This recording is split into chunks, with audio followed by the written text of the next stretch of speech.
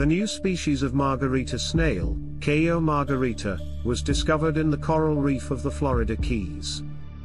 These snails spend their entire lives anchored to the same spot of the reef and rely on ocean currents to waft food past their mucus webs. The researchers described the newfound snail species in a study published October 9 in the journal PNAS, along with a closely related lime green snail, named K. galbinus, that was recently discovered by the same researchers on coral reefs in Belize. The researchers think the toxic K. snail's bright colors are a warning to other animals to deter the neighbors from getting too close.